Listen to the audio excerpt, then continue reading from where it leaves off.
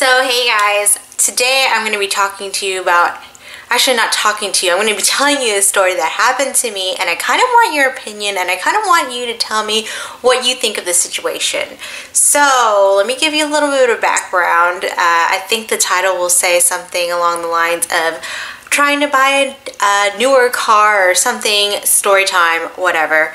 I have been driving the same car for 12 years now. Yes, that's right, 12 years now. I'm not one of those people that has a lot of money or, money that I want to note or anything, so I've been driving the same car for the last 12 years. I've been driving it ever since I was in college, so that was a long, long time ago. Yes.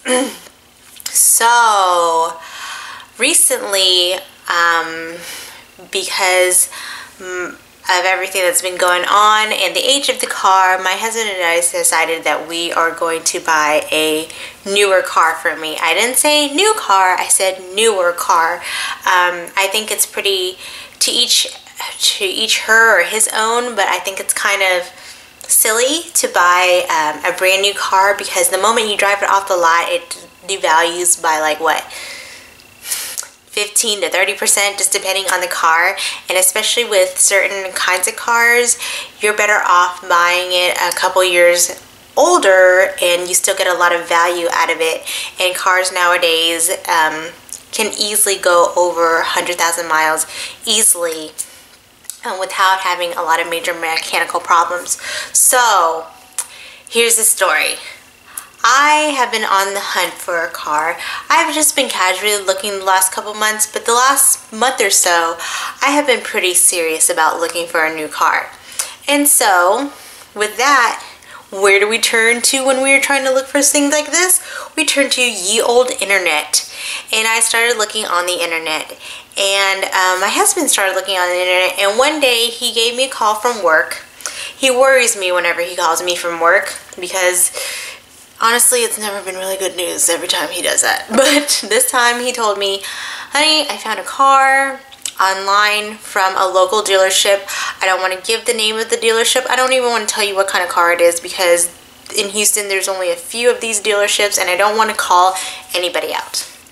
But anyway, he goes, it's such and such miles, it's this year, this, X year model, and it has, and it's this X amount of price. And I was like, that is wonderful. It met the specifications of what year models I was looking for, the mileage I was looking for, and the price. That's definitely a very important part of the pie, because if you can't afford it, that's an issue. Or if you can but you're struggling to afford it, that's also an issue. So I get online, and nowadays if you go on to the major dealerships websites, they'll have a live online chat during their business hours. So I spoke to the person that takes care of that. We went back and forth, and she took my contact information, my email, my cell phone number, and had good contact for me, and said, well, let me see if this vehicle is in process for sale, and if not, then you're very free and welcome to come and look at it. I was not available to see this until Friday evening around 6 o'clock. So this is what I told her that I will come and see the car at 6 o'clock in the evening. Please let me know if the car is going to be sold by then, because here's the thing, I'm not putting any money into it, and they want to sell a car, so it's no harm no foul. It just sucks for me, but hey, if they're going to go sell the car, they're going to go sell the car, because I didn't put anything into it. So that's cool, right? So I go home, my husband goes home, we're super excited, but we had to drive almost 20 miles just to this dealership from where we live, and we drove there. We get greeted. I meet the young lady that, was taking care of me online, and she is just walking around, and it's, not 2 minutes, it's like 10 minutes. She's still frantically, and she's holding a pair of keys, but I'm like, what's going on? And I jokingly told my husband, I think they sold the car. And she comes out to me and she goes, we sold the car. And I was like, okay. Then she proceeds to have somebody else come out, and at this point they're not really saying that she reports to this person, but later on it appears that she reports to this person because this person has more authority than she does. And he comes out, and this is what he literally goes. He stands about 10, maybe 15 feet away from me. He goes, "I'm so sorry. I got so excited. I barely ever sell cars. I'm so sorry, but I'm the one that sold the car, and I should have updated this. I should have updated the system." And then that would have told this person, the young lady that was my contact point, that the car was being in process or being sold, to tell me, "Hey, don't bother," or "Hey, just to let you know, if you're still coming up or you want to come up, the car is sold." Okay. They don't update the system, right? So everything falls through the cracks. I drive 20 miles. Even then, on our way there, I'm confirming that it was a little rainy, drizzly, and I didn't think that we were going to be exactly on time. So I even emailed her and said, "Hey, I think we're going to be a couple minutes late, but we're coming right now." Still nothing, okay? So then, this is the part that is the most upsetting part of this story.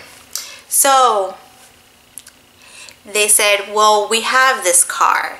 It's very comparable. It's 2 years model newer." So the car that I was looking at was a 2013 model, and they had a 2015 model of that car.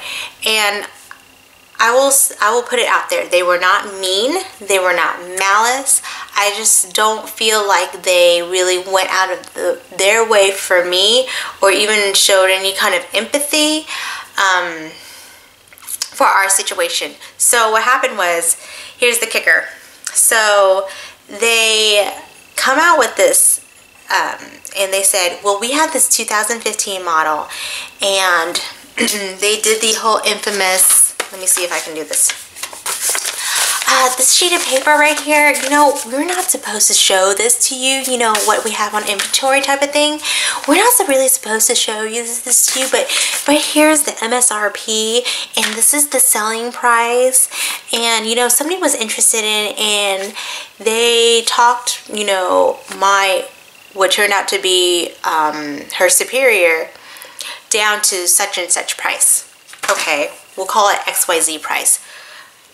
I can offer this car to you $1,000 less than what we're going to list it at online. Really? So we can offer it to you at XYZ price. We're going to lose like $30 on this car, but, you know, for your inconvenience, and we want to keep you as a customer, you know, we'd sell it to you at XYZ price. Let me tell you something. The price was a very reasonable price, but it was not in the range that I was looking to pay. That's hence why I was going for a model a couple years older and a few more thousand miles. That's just how it was. Now, was the price outrageous? No, it wasn't. It was very reasonable. But let me tell you something about this XYZ price. So I get this piece of paper, you know, saying, you know, it's going to be XYZ price. But, you know, that's just that. Okay. I go home. I'm just so upset. I run some errands while I'm on that side of town, or, you know, just try to do something to get some dinner and come back. Make the trip worthwhile, because I drove like almost 20 miles from my house to go look at a car that got sold, and I was not notified that it got sold. So then I go online, and I feel like there's a bunch of insult to injury. So this happened Friday evening. Not until Tuesday, maybe Tuesday afternoon, did the car that got sold get removed from their website. How long does it take you to remove a listing from a website? Really? So you sold the car. You couldn't take it down right away. Fine. But aren't you in business on Saturday? Couldn't you have taken it off then? Maybe Monday? No. not until like Tuesday afternoon do you remove it off your website. Number two, what happened was that car that got offered to me, that was the 2015 model, that was XYZ price, that was so special for me. Guess what? Everybody and their mama and their auntie and grandma could buy it at that price too. At that XYZ price that they would lose $30 on.